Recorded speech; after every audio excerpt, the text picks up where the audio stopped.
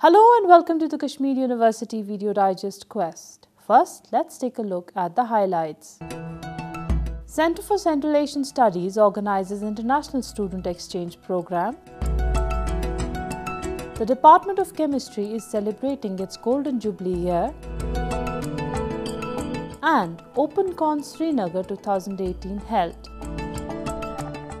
Now the details with your host Binish Ali.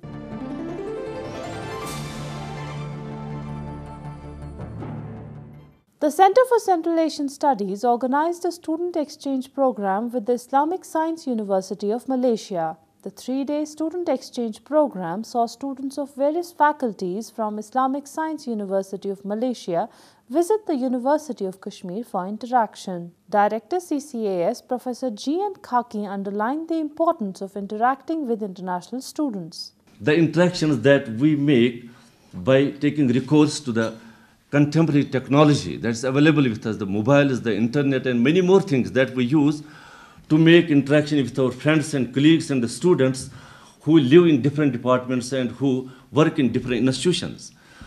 But the fundamental thing is to have an on-the-spot interaction with the students is altogether different and has no substitute to the technology that's being used worldwide to make interconnectedness possible.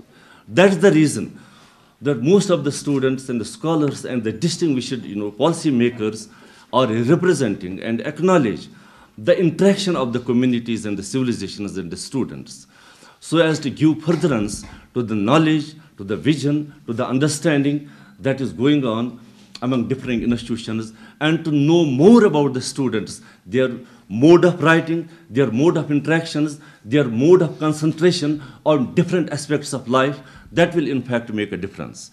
We are sure that such type of interactions will be more conducive to the requirements of 21st century youth of our valley and to the students of our university. Dean College Development Council Professor Nilofer Khan briefed the foreign delegates about the activities that students of the university take part in. We have very healthy debating competitions. We send our students even to different parts of the world for debating. And you'll be happy to know that female students, we have very good female students as debaters, those who have taken part in various competitions at the even in Malaysia, even in Australia, I remember. So I'm sure that while interacting with our students, you will find that our students are very intelligent, very hardworking, and very creative. I personally feel that this interaction should not be limited over here only this morning. We should make efforts. I would request my DSW to make efforts, how more we can collaborate with each other.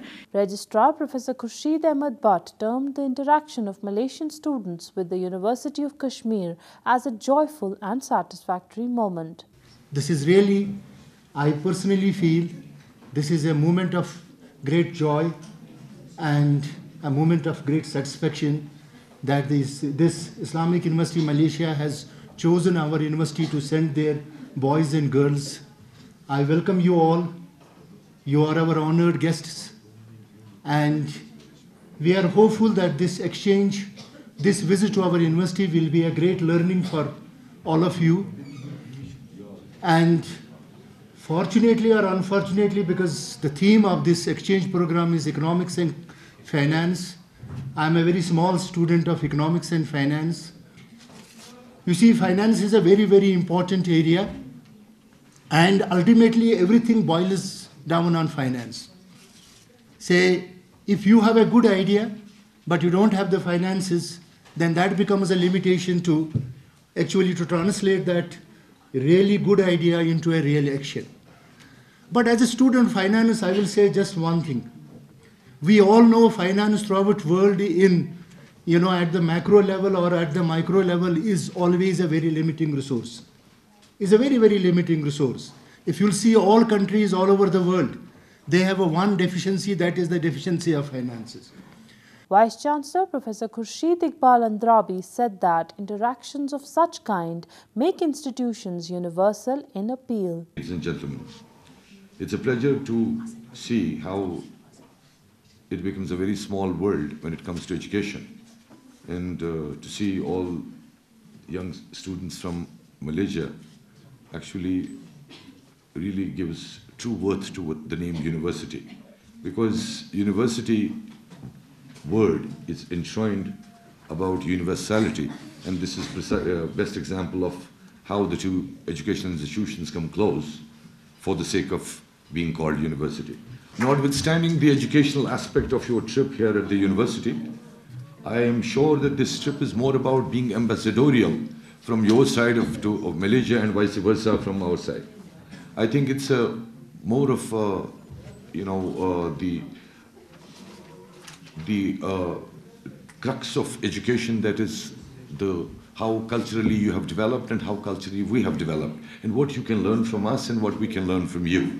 Later, speaking to the Quest team, in charge officer of Islamic Science University, Malaysia, Dr. Muhammad Nazar Ibn Noor Muhammad expressed satisfaction with the interaction and said such exchange programs help students to understand the world. This program is compulsory for our students to get involved and engage with the international students, and to have knowing the other cultures, and also to have learn the culture of other races and other foreign students. And we choose Kashmir because it is a well-known states and place, and very fascinating place. And although this is the first visit, our first academic visit to Kashmir, previously Kashmir was well known among Malaysian citizens. There are a lot of tourists from Malaysia were coming and continuous coming and visiting Kashmir year by year. And actually we are proud to be here in this prestigious University of Kashmir, having a good something to learn. He said that students from Malaysia were impressed with what they saw and heard in the University of Kashmir.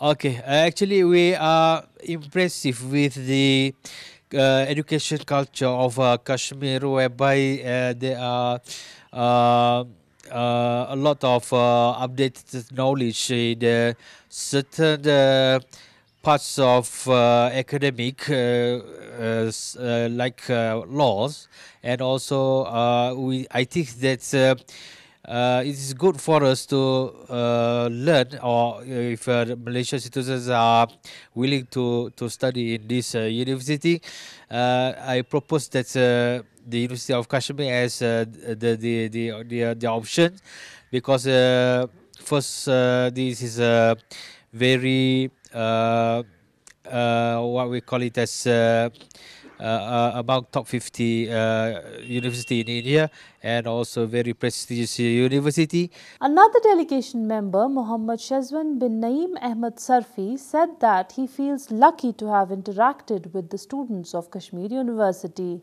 The students in here, they have a lot of knowledge, and we want to share what we doesn't learn in our university. That's why we want to do this program, to exchange what we have learned and what Kashmir students learn. After that, after this program, when we come back to Malaysia, we can promote to our students, to our friends from Islamic Science University of Malaysia, to come to further their study in here.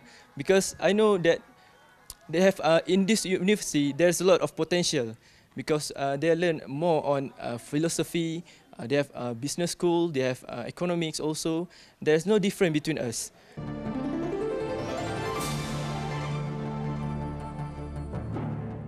The Department of Chemistry is celebrating 50 years of its existence this year. The department has been a center of excellence and has come a long way since its inception. On this occasion, the Quest team interacted with the head of department, Professor Muhammad Akbar Khuru.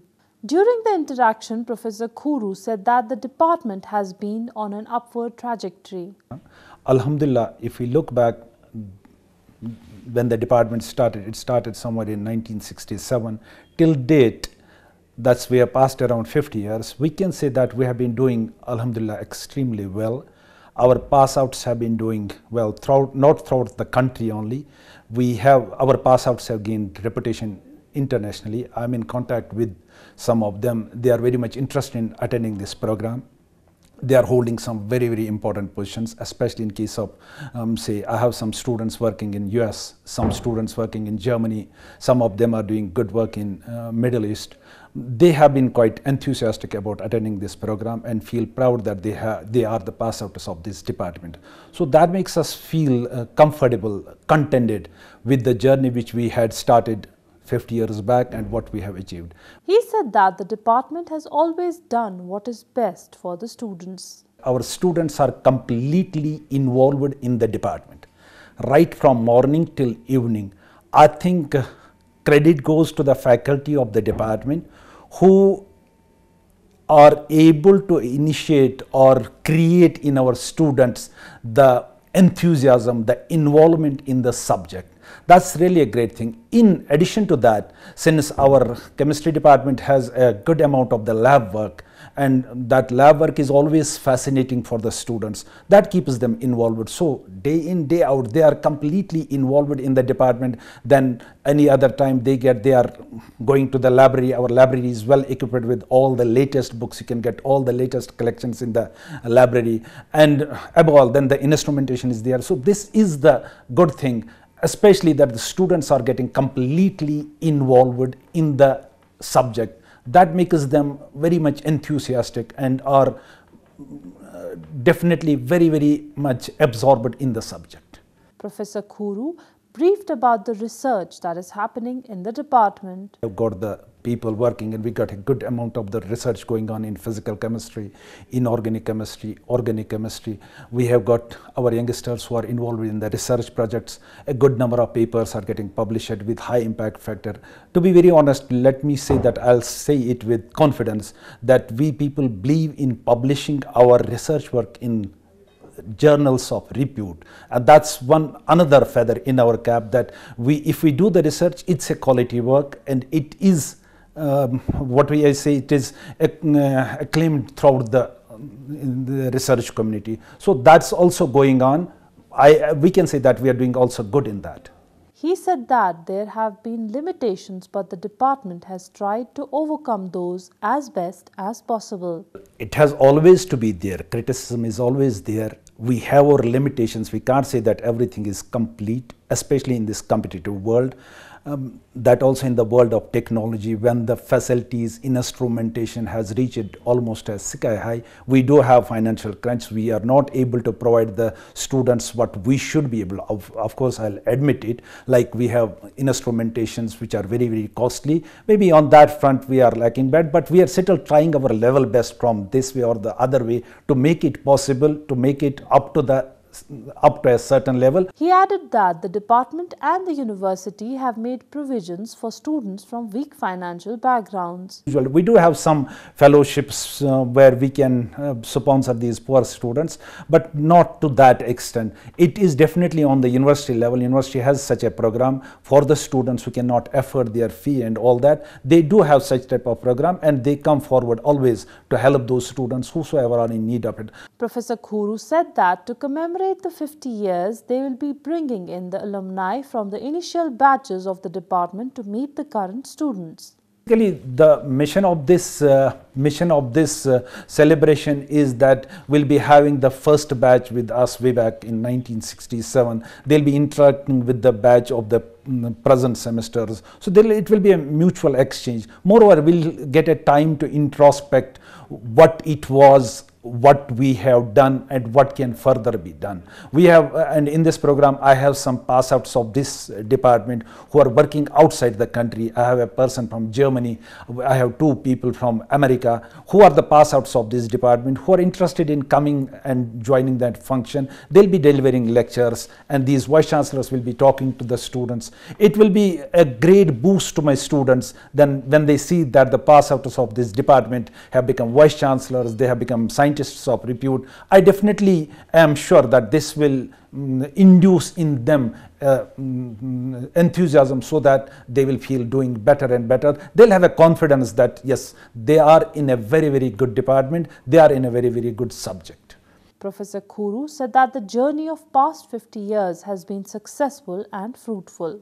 It has been a successful journey, and we can say that we are moving ahead, and definitely with confidence, and our goals are high and we are going to achieve them, inshallah.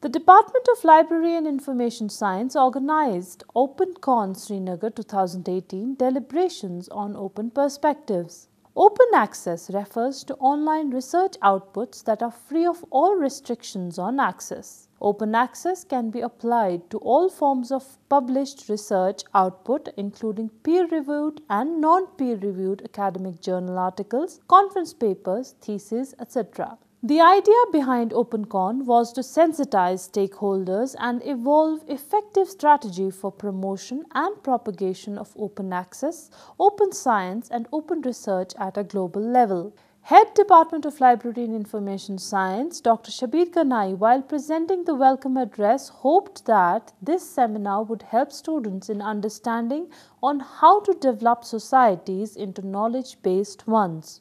We are hopeful that deliberations and discussions in the present seminar will stimulate further discussions and debate for making knowledge and information readily available to the people, so that the dream of converting present developing societies into knowledge-based societies in near future will be fulfilled, and every individual of the society will not be an ignorant one, but a well-informed and knowledgeable fellow on the planet Earth, who will take right decisions at right time for his own self and for the whole society with the help of right and authoritative information. Former head of the department, Professor S.M. Shafi, in his keynote address talked about the importance of having data for everything. Data has become the integral component of the society, and it's for scholarly record, but it should be properly curated and can serve as a means of, because data serves as a means of validating knowledge and discovering new knowledge. And with, but when we say about data, what very important thing which I have forgotten to tell you that I want to convey to you, because data is usually, if we classify, one is business data. You can't make it free, because business data for marketing and all is totally different, and there are business analytics going on. They collect it, they harvest it for their business promotion. They will not allow you to touch the data, because all business will go away. Other data which is very useful relates to environment and medicine. Definitely it should be made, it is mostly in the public domain, maybe after some time, because it concerns to the human society. There's a government data, government makes it public, but all government, there's some classified data can't be made, that's about the defense, can't be made public. But one more classification which should be our concern perhaps is research data. Associate Professor from the Department of Biotechnology, Dr. Ejazul Haq, explained the meaning of open access in a globalized world to the participants. The open access or the open concept means that whatever you do here at the University of Kashmir, so it should be available to any person in any part of the world. And whatever is going on in the rest of the world, whosoever does it, whether it's a research, whether it's data, whether it's an article or whatever, so it should be vice versa accessible to you. Okay, it should be accessible to you, you should be able to use it, reuse it and share it. So similarly, your data or research or articles, they should be accessible to other people in the world. They should be able to use and reuse or reanalyze it, and they should be able to share it. Okay, so this is the sort of the basic idea about this open concept. Okay, so first of all, what to share. Okay, so you have to decide what to share or what to make open and what not to make open.